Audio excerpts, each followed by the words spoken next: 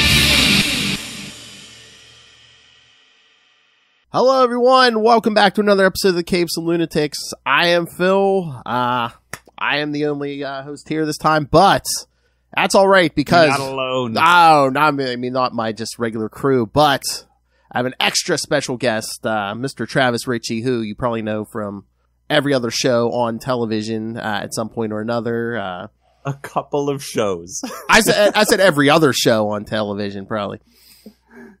Oh, please. Whoa. Please, you said you were looking at my origin. I was looking at your IMDb. I mean, I was scrolling. I mean, we could spend the episode just going through your resume here, sir. I have done a good number of things, but I would say only a couple things that people actually watched. But, you know, that's a lucky thing for an actor to be able to say they were on shows that people watched and liked. So that was pretty good. Do you want to tell people what it was in case they don't know? Oh, I mean, I know you're on Community, Pretty Little Liars. I saw The Event. Are you familiar with The Event?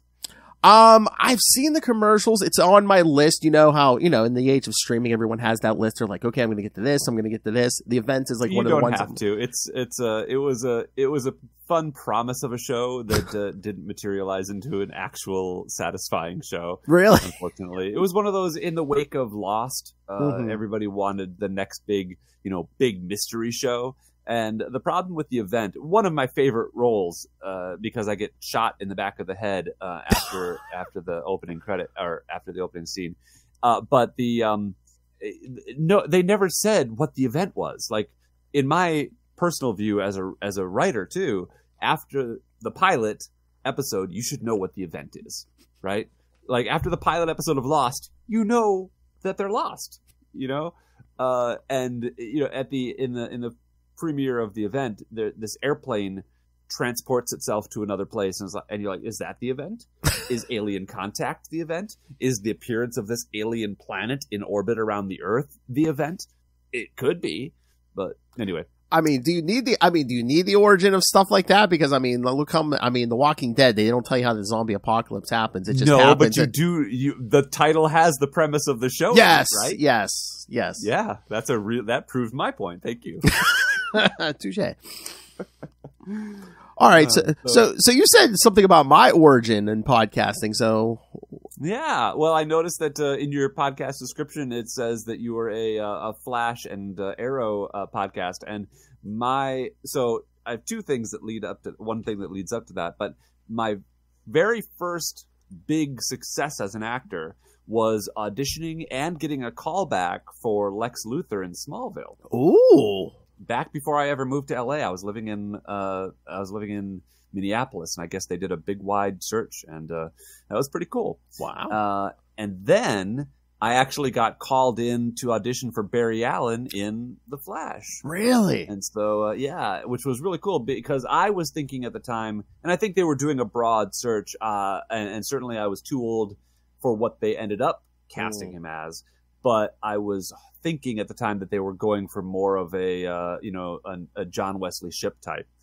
which was one of my favorite shows growing up. Oh, me too. 90s yeah. Flash. Yeah. So that's what I was thinking, and I was super excited about it, but they didn't end up going with it. And I was really bummed that they never gave me like another role in the show somewhere.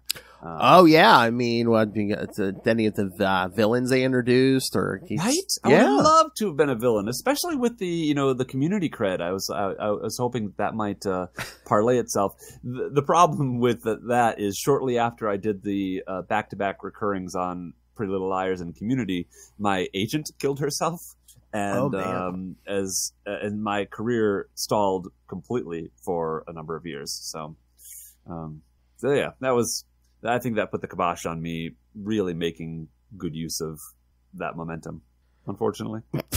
Did we start this off on a bad note? I don't know. I just don't. I mean, I know why we're here. I mean, we're here. Life is full of tragedy, and it's all about how we react to it, right? Yes. I have not stopped myself, and one of the reasons I'm here is I've parlayed a lot of my energy into writing, and so I guess we'll talk about my book eventually. Oh yes, yes, of course. But the one thing I did want to ask you, I did see on your resume, so you do some stand up too, correct? Yeah, back in the day, most of my focus has been sketch and improv, but I did for about a year stand up, performed at the Laugh Factory and Flappers and a couple of places in LA. Yeah, it was a lot of fun. I have a good tight 10. I always thought that would be interesting to do, but I'm like, I don't think I could come up with an act. I don't, and then just the memorization, especially with the nerves once you're up there. Oh, you're wrong. Well, first of all, the thing that people think of is that stand up is more what's the word? Not contemporaneous. Yeah. But in the way that, I mean, like contemporaneous speaking, right? Mm-hmm. Where you're just kind of off the cuff. It is generally very scripted. And like when you watch a good stand-up, like, John Mulaney is one of my favorites. All the little ticks and quirks that he has in his routine, they're all scripted and rehearsed and practiced. And so, yeah, I think you could probably do it. And the other thing about stand-up is that the best stand-ups talk about personal stuff, right? And so everybody has personal stuff, and it's about finding the personal stuff for you that other people can relate to, and therein lies the funny. I mean, I have a wife and child, but again, I could just see this stand-up act. Who has children? I know. But I was going to say, knowing me, it would come down to, well, there's this funny thing happened on the podcast the other day, or Well, there's something funny about that, about a stand-up who's like, his whole thing is because the truth is everybody has podcasts. I have a podcast. I mean, to be fair to myself, I was podcasting back in 2006. Wow. When it really meant putting it on an iPod, but which is where the name comes from, everybody, if you didn't know. But yeah, no, I was. I currently do a podcast with a friend of mine called Exposing Ourselves, which is pretty nice because I do love a slight innuendo in a title. Yeah, I mean, most of mine, I mean, it's nice when we get to interviews. A lot of mine, we talk about, superheroes mostly. A lot of comic books, when there's a new movie out, we talk about TV shows and stuff. But yeah. I am a giant. Comic books are one of my origin story. Oh, really? I started collecting comics when Superman died. And around the same time as Superman number 500, I was in a gas station. I was probably 13 or 14, and I saw an issue of Spider-Man 2099. I think it was issue number 8. And that combined my childhood love of Spider-Man and my sci-fi love. And I was like, oh my God, this comic is made for me. And it was written by Peter David, who has, I had already read a bunch of his other stuff. Like, yes. I was already into Star Trek, and he wrote, I think, Anxiety and a couple other Star Trek novels. So I was like, this comic book is made for me. And it was all over from there. I just went crazy. Every dollar I got, every gift I got was, please give me comic books. And I spent through college, I spent much of my student loans, anything that didn't go to classes or room and board, went to comic books. And so I almost looked up tried to find my collection because I was very fastidious about keeping track of all the comics I own. Yeah. And I have a document somewhere that lists them all out. but I haven't seen that in. You know what? I've for years I've been scanning everything I have. I keep it on a separate hard drive, just like a scan of the cover and stuff. But there is an app now where you can just, you just like take a picture of the barcode or whatever. Yeah, and I just have there's an app. There's apps for everything now. Yeah. I was my collection ended at a time that predated apps. Oh yeah. You know what? Yeah, we sound about the same age. Yeah, I started collecting when I was 10. I think, my mother was just like, oh, at least he's reading something. And, and now it's just grown to the point it's never stopped for me. So now it's at the point where my wife's like, there's too many comic books in the basement. I'm like, yeah. I'm like, there could never be enough. My parents were not as understanding, unfortunately, because I was up to that date an avid reader of books. And so, I was reading things like The Hobbit at age 7 and Lord of the Rings at 10 and, stuff like, trying to read Lord of the Rings at 10. God, what a wordy book. But I loved like Stephen King and Michael Crichton and those kind of things when I was, late single digits. And so my parents didn't understand the perceived downgrade to comic books. And, I never told. I became friends with Len Wein in the years before he died, which was kind of an amazing thing for me as a comic book nerd. Like I was invited once because of the Inspector Spacetime thing. I went to a convention and ended up meeting Melinda Snodgrass, who was a writer on Star Trek: Next Generation. So I, of course, knew who she was. And we started talking, and she invites me to a party at Len Wein's house. Oh, wow. And, my first reaction was like, no, not that Len Wein. And she's like, yeah, that Len Wein. Creator of Wolverine and Swamp Thing and many other beloved comic book characters. And so I went to Len's house for a summer party, and everyone was there. Like the executive producers from Batman the Animated Series and Bear McCreary's over there, talking about doing the music for Battlestar Galactica, and so many people that I was like, oh my god, I can't believe I'm meeting you. and then like Len's wife starts talking to me, and she's like, her name is Chris. She's brilliant. She's like a Jeopardy champion, and she goes, hey, we do this supper for, LA orphans. You should come. And I was thinking that it was one of those LA offers. I don't know if you know LA people, but they're there's this thing where you're like, oh, we should totally hang out. And then you never do. But then they followed up with me and they're like, are you coming to dinner? And I was like, yes, I guess I am. Wow. So then I was eating dinner at their place every Sunday for years. Wow. And then Len died. And wow. So I'm actually doing Thanksgiving there this year. Oh, nice. Yeah. Yeah, that would be me. If I ever got any kind of fame, they'd be like, you want to meet this A-lister? I'd be like, no, I want to meet like, Brian Michael Bendis or something. I don't know. I'd be like, I know, right? Writers are the best, man. Oh, yeah. Love writers. Oh, yeah. I mean, I've talked to so many creators, like, people from the 90s. Like, I've talked to Peter David, Oh, I would love to meet him. Brian Azzarello is a favorite. Yes, I've never met him. Yes. I got his autograph once, but that doesn't count. I mean, once a month, one of my co-hosts and I talked to D.G. Chichester, who read Daredevil for a few years in the 90s, like every month. And I'm like, 14-year-old me's head would have exploded if I would have known. I talk about 14-year-old me all the time. Yes. A lot of times in conjunction with, like, I'm an actor and I've done some fun stuff, but I am by no means a famous actor, and I'm not really what I would consider to be a huge success or anything. But I will remind myself that 14-year-old me would go crazy over the things that I've done.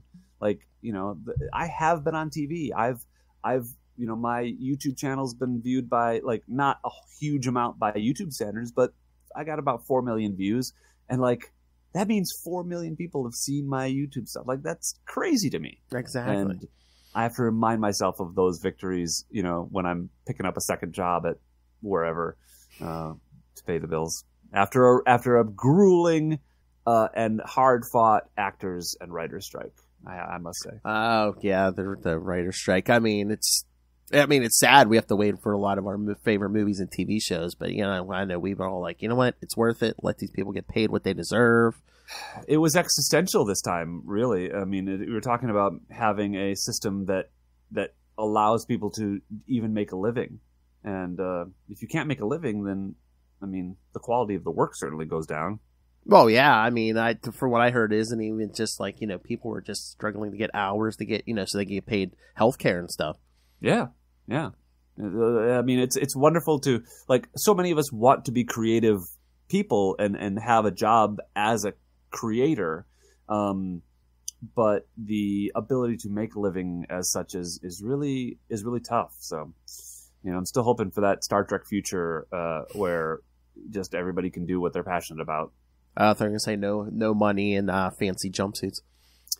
Well, yeah, no, because money doesn't matter, right? That's yes. why everybody can do what they are passionate about, right? If you want to go make wine, go make wine. If you want to be an artist, be an artist. If you want to explore the stars, do that in a paramilitary organization. Yeah. And then one of the other issues I think for the strike, I mean, there's new stuff that came up. I mean, wasn't AI part of it, where it's just like let's hammer out the what essential part. Yeah. Yeah, because what they're doing is they're trying to get college students are doing it already, where they're writing stories and essays using ChatGPT or whatever, and I have tried playing around with ChatGPT and trying to say, hey, tell me a story about this, and then you say now do it in the style of Shakespeare, and then you can refine these things, and they're not good, right? But they're impressive. And someday they may be good, and that studios would much rather pay nothing to have a computer write a script than pay a writer any amount of dollars really to do that script. And so that's why I thought that I say that the fight this summer was existential for creatives, for writers and actors especially, and they want to replace and they were already. You may have heard this. They would take a background actor, for example, hire them for a day, scan them in this 3D camera rig, and make the actors sign over the use of their likeness for all time for no money. So it's like, well, there goes and the vast majority of actors who make a living do so by doing background work. You can actually make enough to make health and pension and a pension doing background work. Well, yeah, I mean, luckily, I think people are waking up to what the higher ups like to try to do. Because I mean, like our passion comic books. I mean, the creators of Superman. I mean, they died basically penniless, but like broke. Yeah. So I think that's I think it's important for society in general to see the importance of creative people before they die. Yes. And we do have our idols, our celebrities, but they are the 1% of the 1% of the entire population of creative professionals. So yeah, I think some of us who aren't in the industry, and I think the awareness, the strike helped raise awareness, because I think some people in this country thought, oh, well, if you're attached in any way to any movie or TV show, you must be making some good money. Mm-hmm. Yeah, not always the case most of the time. Well, what is true? So, for example, I'll be candid about this, but like my best year of television was I shot 5 episodes of television, which is great. But you get paid, let's say about a little under $1,000, but let's say $1,000 for 5 episodes of television. That's $5,000. That's not enough to live on, and you can get residuals. So I've probably gotten maybe $3,000 total for each episode of Community that I shot, which is great because you have some longevity after you've shot something. But and you look at these older actors who are on a TV show for 7 years, but then can't get cast in anything because everybody knows them as the mom from Growing Pains, and they can't do anything else. Well, Joanna Kerns is a national treasure. That's a bad example, but you know what I mean. And then they depend on their residuals in their old age to survive, to actually live, and so residuals have gotten decimated in the age of streaming. Oh, really? I thought I was going to say, did it go? I thought maybe it would go up. I mean, no, because back when streaming started, actors negotiated a contract, and the streaming companies said, "This is experimental. We don't know if it's going to work. We need you actors to really help us make this work by not charging us for residuals." And actors were like, okay, but, only until we see if it works or not. And, of course, now there's no DVD sales. There's no home video at all. It's all streaming. And there's some network television and there's some cable. But streaming is pretty much it. And there are almost no residuals. I shot a episode of television last year for a streaming service, and I got paid a little larger than my base rate, which is about $1,000 that we talked about. So I got paid $1,500 for an episode, but no residuals. So that's the entire, and they didn't pay for things like costume fittings and table reads and things that you would normally get paid for on like another show just by earning the base rate. So yeah, streaming is a racket. So for the studios, and that's another big thing we were fighting for. So if we contract, that's sorry. No, I was going to say no. So if we just want to help with residuals, pick up the Blu-rays, pick up the DVDs. Then I don't even own a Blu-ray player, so if anybody's like me, that's not really even an option. I know if I'd love something enough, I want to get it on Blu-ray, and because again, with streamers, you never know when they're going to pull it. It's just anytime they. I know, right? That's the other thing. Like whole shows are getting canceled when the promise of streaming was that like you'll have the entire catalog at your disposal. It'll all be up there forever. Yeah. Yeah, but that's not the case. We're learning. And movies that are actually made can get canceled without ever being seen just for the tax write-off. Exactly. It's all the business of it is kind of gross in a way. It takes away the creative aspect, and I don't know. It's difficult. It's a tough time to be creative. Yeah. And this actor's contract that we just got is pretty good. It's a good improvement on what we had, but it's not by any means addressing all the things that we really hoped to address. But it's a good start. It's a tricky one. Yeah, it's a good start. So right now, all the actors are deciding whether to vote for it, and there is massive discussions going on both yes and no right now. It's heated. If you're in any of these actor conversations that I'm in. So, like, how long? I mean, again, I know nothing about the industry. Like, how long are like these? How often do they negotiate these things? About every 3 years. Okay. Most of the I think everything that I know of, the writers, the directors, the actors are all 3-year contracts, and the actors have different contracts for different things. So, for film and television, there's one contract. For commercials, there's another contract. For daytime television, there's another contract. And so, like the net code or network code agreement, which covers like daytime talk shows and stuff like that, doesn't come around until next year. So that wasn't up for renegotiation, which is why people like Drew Barrymore were going to go back to work without the writers, because they were still under a valid SAG contract, but they got backlash for not including their writers. You know what? I've always thought. I've thought the last couple of years. I'm like, you know what? We need some kind of talk show where it's like nerd pop culture. It's like comics, movies, TV. Someone just hosting the show. I mean, maybe you're the man to do it, but I'm just. Yeah, I would love to do something like that, and I'll bet it would get an audience. And I feel like if you look at some of the cable channels like G4 and those kind of things, they were doing stuff like that. Yeah. Right? And YouTube is a great source for that. So I wonder if maybe the more tech savvy people that we're aiming for would even watch a show on television. Yeah. I mean, yeah. Do it on a streamer. Do it somewhere, because I mean, just I mean, even if it's just do humorous takes, explain like the MCU to the average movie going fan. Yeah, who has never read a comic before. Yeah, that's a similar. I mean, so what my podcast, not to be self-promoting, but my please. podcast, Exposing Ourselves, is a similar concept, not necessarily about nerd stuff specifically, but like I'm a big movie buff, and my friend from college is a big music fan, but he doesn't watch movies, and I don't listen to music. So what we do is we assign each other the thing that we don't know every week. So he gives me a band to listen to, I give him a movie to watch, and then we come together to discuss it on the podcast. So we could easily do something like that with, nerdy stuff, comics or or have we all killed that idea because it's like we all have podcasts now, so it's like, oh, well, that's part of the if other you problem, have right? if you're looking for something or you have a specific interest, channels there's a podcast. Whatever, yeah. My difficulty, my little challenge is that my co-host has already said that he doesn't like superhero movies. Which I'm supposed to be giving you my favorite movies, and I can't give you superhero movies.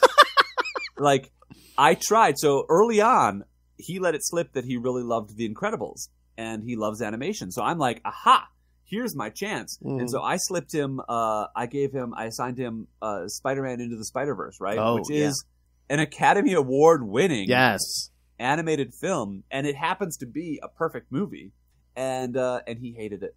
Really? I thought it was my but he hated it, and I was a little devastated. You should listen to that episode. It's my devastation is palpable. Wow. But and so from then on, I have been very, very wary about diving back into the superhero genre.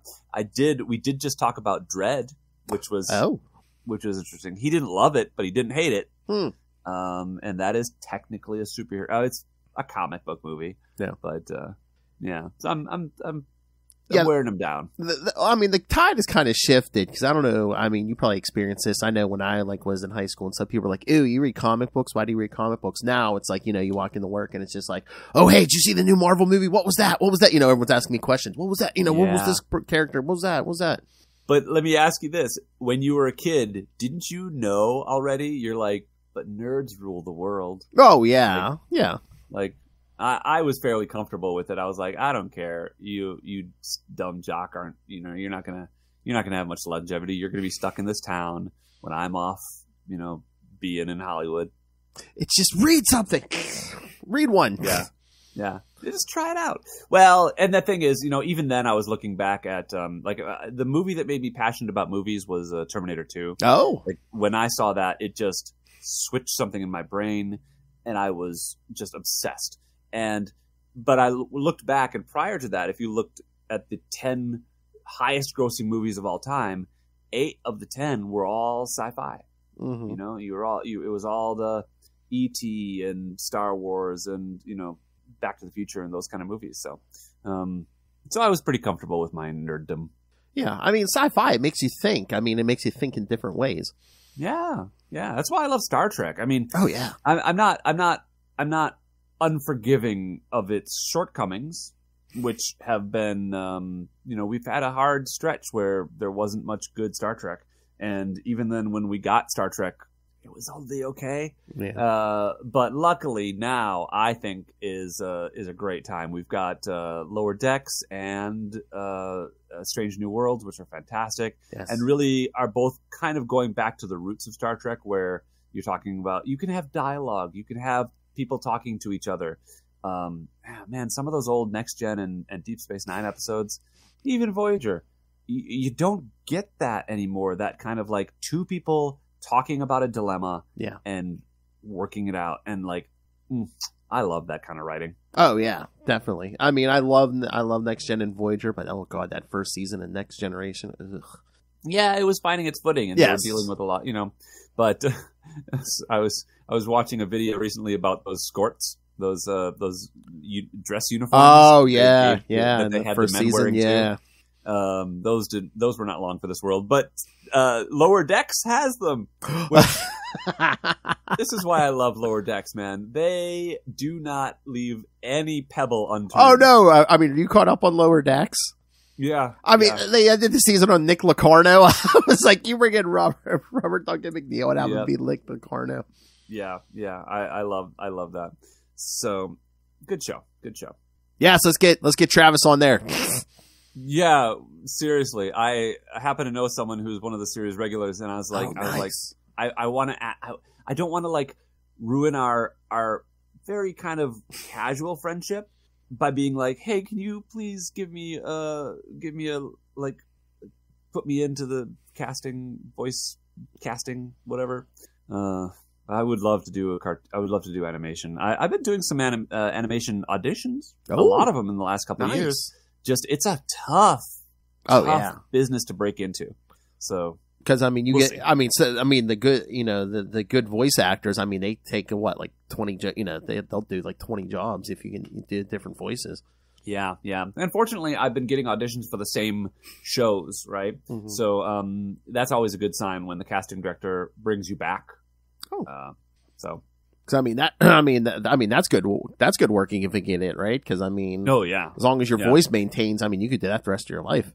Oh God, yeah. I met Nancy Cartwright at a show that I did a few months ago, and she's delightful. She's just wonderful. But like, I'm looking at her and I'm like, wow, you're Bart Simpson, and you make $1 million per episode, and like, you've been doing it for 30 some years, and you've been doing it for 30 years. What is your life like? Like, what? What are you like? What? I just want to like know you. But yeah, she was a wonderful person to meet. I know that whole thing is crazy because I'm trying to get my son into watching The Simpsons. I'm like, it's been on since I was like your age. It's nuts. Is that crazy? Yeah, right? I know. To be, but you know what? It's not that much of a slog because you only really have to watch the first 10 seasons. After that, it's the occasional Halloween episode. Yeah, I haven't watched it in a while, so yeah, but neither have I. I tune in every few years to be like, is it funny now? Oh, no, it's not funny now. All right, I've held you off long enough. All right, so the reason we are here, kids, is Travis has a new book out. So tell them about it. It's a vampire book. I love vampires. Do you really? Yes. So I am what I call an equal opportunity nerd. I love all sorts of nerddom without being super obsessive about any one kind. So, but I've always loved vampires. I think they are a really cool.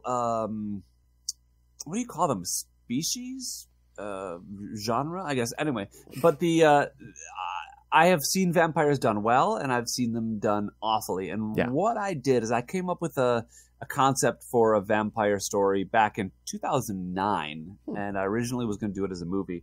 And the big change I wanted to make to the mythology was to make vampires more realistic. So make them more biology based and like, kind of rooted in our world, right? So the first thing I took away was anything supernatural. They can't fly. My vampires can't turn into mist or transmogrify into an animal, or they're not. They have reflections. Crosses do nothing because crosses are just things. Yeah. And so that was step one. The second thing I did was I'm gay and or queer, and I have often been given thought to the idea that that the percentage of gay people in the world is about 1 in 10. That's an old kind of estimate, and now we know it's more of a spectrum, and so it's hard to delineate numbers like that. But that 1 in 10 number stayed with me, and so the book is called Decimus, which is Latin for 10. And so that's how you remember it, folks. And well, actually, the series is called Decimus. We renamed it when we put it out because my publisher was like, "So this is going to be a series, right?" I was like, "Yeah, sure." So it's the book is called The Vampire's Curse. It's the plural possessive of vampires for the grammar nerds out there. And the other big change I made to the mythology is that when a vampire turns a human, it happens in the same way that you do on True Blood or Interview with a Vampire or whatever. A vampire drains a human of all their blood, gives them some vampire blood, and poof, they're a vampire, right? In my universe, that only works about 1 in 10 times. Oh, the other 90% of the time, the human dies, right? And that has to do with, that's just like, I was thinking about, well, if it's essentially a contagion, right? It's some sort of viral something or that you're passing on to your from host to victim. Yeah, you're basically changing, like radically altering the person's DNA and stuff. It didn't make sense that would work every time. And so, and especially if I was taking away the supernatural, then you're talking more biology. And I was like, aha. But that opened up a huge kind of Pandora's box of drama when you talk about a vampire that falls in love with a human. Because then, what do you do? Do you risk it? Yeah. Do you risk it? Or do you live with that person and have a life together, but have to watch them grow old and die, like the Highlander? Oh, nice. Or do you send them away and then spend your life alone? Especially if you're a gay vampire, because then the vampire race, because of this, they call this kind of 1 in 10 dilemma Decimus. That's what they refer to it. But you've got this 1 in 10 dilemma, and so the vampires are fairly rare in this earth. And then you're a gay vampire, so you're 1 in 10 of that already rare population. So you're pretty alone. So if you happen to find love, sometimes you're powerless to act against it, right? Yeah, because I like this because that's the rap on some of these other like vampire stories. They're like, oh, why are they so down and depressed? They can just make a companion and live eternity, live forever and stuff. You've and got the world to choose from. Yes, I like this where it's like, the process is not so easy. Mm-hmm. Yeah. So that's my story, and it centers around the main protagonist is also gay and was originally going to be something I would have cast myself in back in 2009, but I'm aged out of the role now. I would play the villain. There's a really cool villain character who I won't ruin, but he's pretty cool. So it's I like the book. I've always been a writer, but I've never been a writer first. If someone made me choose between being an actor and being a writer, I would choose being an actor. But I've always loved being a writer. I wrote my first 2 scripts that I ever wrote back in high school were spec scripts for Star Trek Voyager. Oh, that stands for speculative scripts. So you write a script, and at the time, Star Trek was one of the only shows that allowed anybody to send in a spec script. So they would read your script, and they made a lot of those just scripts sent in by fans. And a lot of the people like the Ron Moores of the world, the Renee Echevarria, and those kind of people came to Star Trek by sending in a spec script. Yeah, I thought I heard it wasn't like the last season of Next Gen some spec scripts people sent in. Probably. I thought they had used some of them. Yeah. Oh, they used them from. I think they started that process maybe season 3. Oh, but they were doing that the whole time. Yeah, and Deep Space Nine had a bunch, and yeah. Okay, like I said, I love Voyager. Who's your favorite Voyager character? Voyager, I would have to go with the Doctor. Nice. You know what? I do love Janeway. She's a badass, and especially knowing that we avoided getting Genevieve Bujold as Janeway to get Kate Mulgrew. Yes. Man, Kate Mulgrew. Just nailed that role. She knew what genre she was in. She knew that character needed to be. She knew what it needed to be. But I'm a big fan of the Doctor. I've had an opportunity to work with Robert Picardo a couple of times. Yeah, he's a great guy. If you know Community, I played Inspector Spacetime on Community. We did a web series that is, for legal reasons, not the Inspector Spacetime web series. But if you search for Inspector Spacetime web series, it's what you get. I can't help what Google does. But but Bob, I call him Bob because Bob Picardo and I are friends now. No, but Robert, he goes by Bob. But Robert Picardo was in the last episode of the web series that we shot, which was supposed to be kind of a proof of concept for the second season. Which we never got funded, but then we decided to do a movie because then we could get investors instead of donors and hopefully make some people some money. Because I hate asking people to donate to things, especially to web series, because you're essentially asking them to donate to something that's going to be free for everybody, and then you have to make up all these incentives and perks and whatnot. It's dumb. But to ask people to invest in a movie that will hopefully make them money, that's a much easier sell. Anyway, so Robert Picardo was in that, and he's great. I was hoping to have him be in the movie, but we never got the movie funded. Oh. Yeah. But that's the next book, by the way, is coming out. The novelization of that movie is with my editor right now. Oh, wow. So, yeah. So are you an author now? I mean, are you feeling that? I'm a published author, dude. Yeah, I was going to say, are you feeling it, or were you just like, I need to write another book? Well, that is the pressure. I mean, and I do feel that because now I've got 2 series that I need to do. So I've got to do this Decimus series, which is at least a 4-book series, and then the Inspector Chronicles series, which is at least a 3-book series. So yeah, all that on my plate. And my publisher wants 1 per series per year. and I got a lot of stuff to do. So are you writing those concurrently, or are you just like I gotta work on one and then the other? I always have a dozen ideas floating around in my head, and I've got like TV pilots I want to write and all sorts of stuff. It's really finding the discipline to sit down and do it. That's the problem, and I find that really hard to do at home because there's too many distractions.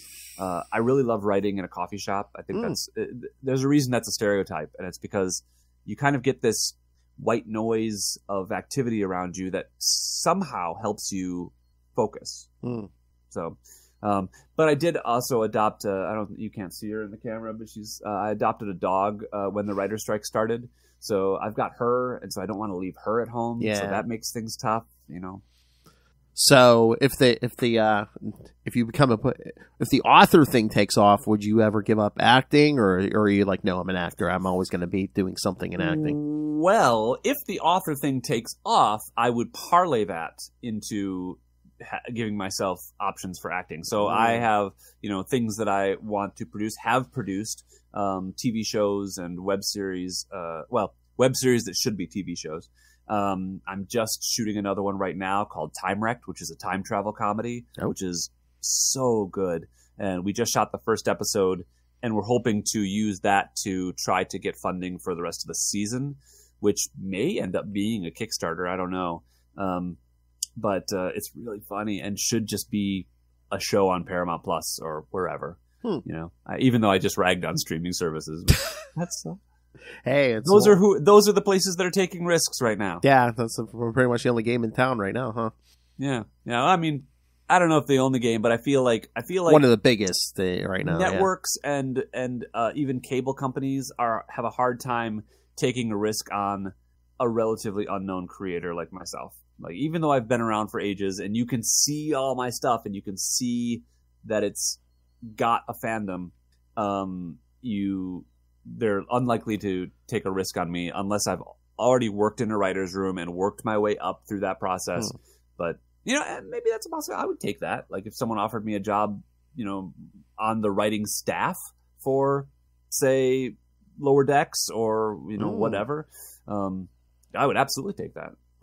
I mean, I don't know, with networks, I don't know if it's just them taking chances on certain writers. I think it just seems like it's so formulaic in networks now. They're like, do you either have a remake of an old show, or do you have, the 50th new cop procedural show? Cop procedural, yeah. I do think there's a little pressure that they're feeling to be original. You're seeing some stuff on network. I guess, I don't even know if I can say that.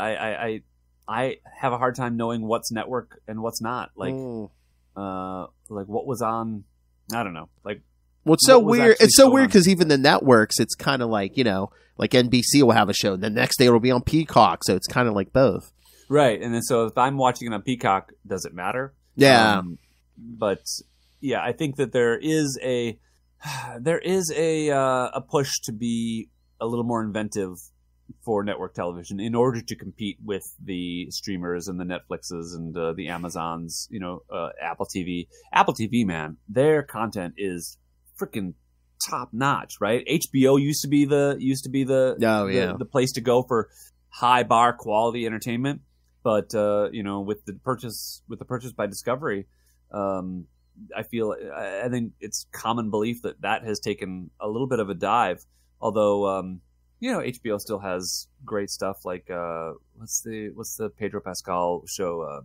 That was based on. I was going to say. I know which one you're talking about too. The mushroom zombies. Yeah, I know. I took yeah. Why can't we figure out the name of this thing? Oh, I'm not. I haven't. It was the biggest show last year. Yeah, I know. You said Pedro Pascal show. I was like, which one? Yeah, I know, right? Isn't he everything? Mandalorian. I heard you guys talking about the Reed Richards thing. And, that's been whatever. I love Pedro Pascal so much, but I also want him in the things that are right for him. Yeah, do you think now it's like they don't like? I don't want to say, I mean, he's a great actor, but it's like, it's not that he's right for the role. It's that he's such a big name now that it's like, we just want big names. Because sometimes that takes me out of it. Sometimes I want like a lesser known guy or woman who I don't know. Right. So I can be like, okay, that's Reed Richards instead of, okay, I see Pedro Pascal on the screen in a Fantastic Four costume. Absolutely. Yeah, I agree with that. I agree with that wholeheartedly because, and you know, it almost doesn't matter. Like we don't really have movie stars anymore, right? So it doesn't matter as much who you cast as long as they're good. But I guess recognizable names are still valuable. Yeah. I don't know. I guess that's just me being an unknown actor being like, yeah, hire some unknown actors, right? But I don't know. Well, there is one example of a person who was miscast who ended up defining the role for like decades. Do you know who I'm talking about? If I had to guess, I was going to say I know the guy who. Again, this is probably personal experience from my childhood because I just loved him in this role. But I know when he first started, everyone was like, Michael Keaton for Batman? That's never going to work. That's a really good example. Yeah, that was a lot of controversy about that. But I think Hugh might think of a different actor. Oh, yes, Wolverine, Hugh Jackman. Yeah, completely miscast for the role, right? Yeah, and now everyone's like, bring him back, keep bringing him back, and then he drops over dead. Yes. Yeah.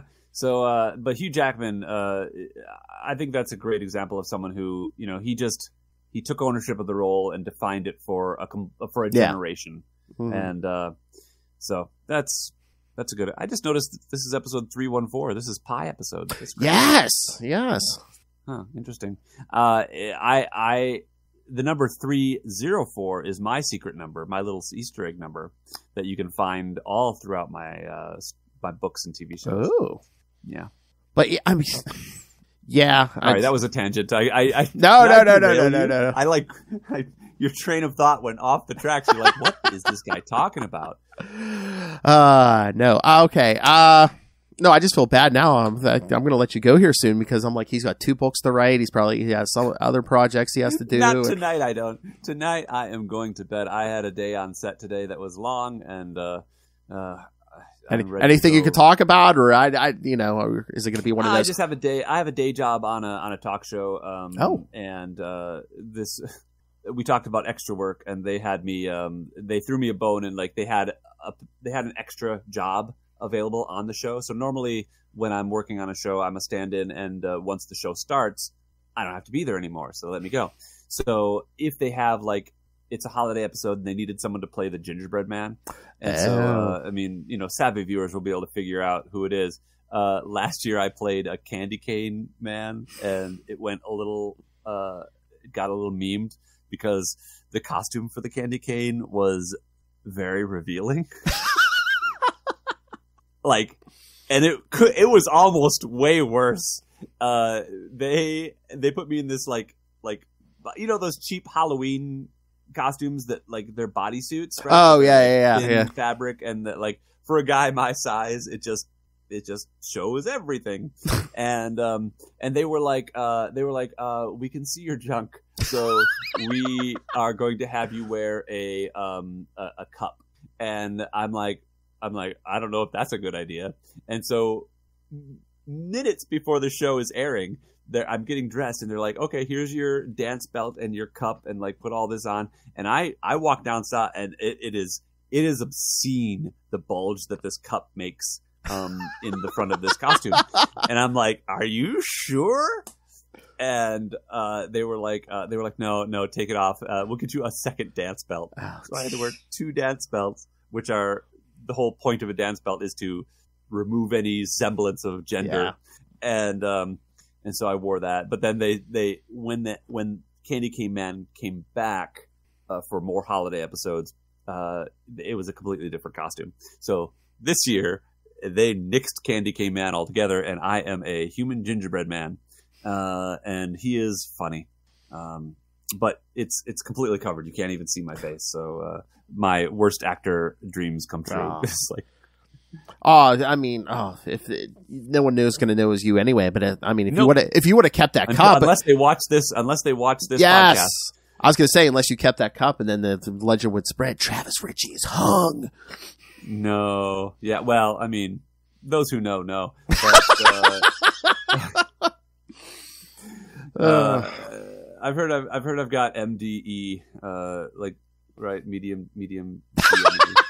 Hey, it's better than SD, I guess. True. I am comfortably above average, and I am okay with that. But I love this job. This day job is great. There's a great crew. It's the most fun I've ever had on a job, and I've been doing it a couple of years, and so now it's just one of these things that's so lovely. And when I have to go get a couple of days off to go do a TV show, like a regular role, they do that for me, and so I can do that and then just come back. And the nice thing about this day and age is that the pandemic made auditions all virtual. So nobody has in-person auditions anymore. Nice. It's all self-tapes, which is great, because the old problem with doing really any job, but like doing background work or being a stand-in or whatever, was that, well, you're not available for auditions, but now you're always available for auditions because you do them at home when you get home from work. Oh, nice. It's lovely. Nice. All right. I'm going to let you go, sir. Well, I'm going to let me go. You have been a delight. Thank you, sir. Promote the book again. It's called The Vampire's Curse, Decimus Book 1. My name is Travis Richey. It's on wherever you find your ebooks, and then available in hardcover and softcover on Amazon, and available in audiobook if I ever get off my lazy butt and record the damn thing. Oh, audiobook. There you go. I know. I insisted on doing it myself, but I haven't actually done it myself. So I've got this nice microphone. What am I using it for? Oh, exactly. Oh, you can do that from home too. Yeah, that's right. All right. Yeah. Oh, yeah. Yeah. Have you ever save some dinero renting out a sound studio? I mean, have you done an audiobook before? No. I've done some audio short stories, and I've learned a lot from that process. But I think one of the things about audiobooks is that I am talking way too, like, even my normal speaking voice, which I'm not a super fast talker, but I am definitely talking too fast. So, if I were to read a book, it has to be much slower. So, like, I'll read this notification on my screen. Google Updater added items that can run in the background. You can manage this in login items settings. That's how slow it has to be. Oh, yeah. Yeah. And I'm not, it's unnatural to me. Yeah, I know. That would be me. I'm like, can I do that for a whole book? I don't know. Yeah, right. To force yourself to slow and be deliberate. But like, if you listen to audiobooks, they're so great. I love listening to the really good narrators. What a skill. So I hope to develop that. That'd be funny if you get a book and you get like someone like Patrick Stewart to like narrate it or something. I'll get Patrick Stewart to narrate my book. Oh, you got to write the first vampire turns to the second vampire and says, "Make me you." No, it'd be even better if it was like your biography or something. It was Patrick Stewart or somebody reading it. So many people I would love to have. I would love to have like a Christopher Walken type do my. Travis grew up in a small town. Not many people there. Just a couple of thousand. I would want to know beforehand who was reading it, because then you could just like put something in. Because if you knew, if it was Walken, you just bullshit. It would be like, and then in 10th grade, I said, I need more cowbell. Exactly. I learned to do my Christopher Walken by I included him, an original Christopher Walken character, in my SNL audition once, but I learned how to do it by watching SNL, and I would do all my impressions by watching people do impressions. So like Christopher Walken was watching, I think, Kevin Spacey auditioning for Han Solo. Mm-hmm. No, Kevin Spacey was doing Christopher Walken auditioning for Han Solo. So it was like, fast ship. You've never heard of the Millennium Falcon. It's the ship that made the Kessel Run in less than 12 parsecs. She's fast enough for you. Yes. Oh, man. Yes, I watch Saturday Night Live every week. I want to see you on Saturday Night Live. Oh, man. That was my dream of dreams. That's what made me into an actor, I think, was 10 years old. My mom pulled me into her bedroom to watch a church lady sketch for the first time. And it's special. Yes. I remember that's like one of the first things I saw too. Yeah, the church lady, yeah. Yes. Yes, who could it be? Who could it be? Could it be Satan? Oh man, all those, and I loved bringing those characters. And so, I don't know, your viewers who are watching the video can see there's, I've got my good side lit, but I have Bell's palsy, which is a paralysis of one side of my face. I was born with it. And, when I got to the age where, teenage years, kids are just tiny little assholes. Oh, yeah. And so, I was trying to find any way to fit in and make kids laugh with me instead of at me. And so, I would take those Saturday Night Live characters into school with me and entertain my friends, doing all those impressions. And so, it was those early teenage years of discovering that through acting, I could entertain people and become someone else. That's what got me hooked. Yeah. Nice. Yeah. No, this is deep. I like it. Deep thoughts. Yeah, a little therapy on Capes and Lunatics. Yes. Oh, there we go. I need a couch now. All right. But kids, go pick up Travis's book. Travis, like I said, you are a friend of the show now. Anytime you want to promote anything, just shoot me an email. You have the email. Just shoot me like, Phil, I want to come on and promote something. All right. Well, you'll be into the Inspector book coming this spring sometime. I don't know. I don't even know when. But okay. Until then, if you haven't seen it, watch the Inspector Spacetime. The not Inspector Spacetime web series on the Travis Richey channel on YouTube. If you just search for it, or one of my other shows is called Two Hot Guys in the Shower. Search for that, or Robot Ninja and Gay Guy. That's my first web series. It's great. You should watch that. All that stuff is on my YouTube channel. So, yeah, anytime you want to promote, let me know. Or if you just feel the hankering to, like, I don't know, talk a Spider-Man 2099, let me know. We do that. Dude, well, didn't they, I mean, I loved seeing him in the latest Spider-Man movie. Yeah. Which was amazing. But did they not relaunch that series? I thought they did as a book. They've been doing like a series of mini-series lately. So, they'll do 5 issues and then they'll do like another 5-issue series and stuff. So I think there's another one coming in January, maybe. Oh, wow. Okay. Yeah. Well, I'll totally chat with you again. What you need to do is assign me something to read. Oh, okay. Like, yeah, definitely. Say, hey, this book's out. I want to talk to you about it. I'll read it. Yeah. Because love to do, because I have not read comic books or graphic novels in ages. And just like my podcast is the reason to listen to music at all.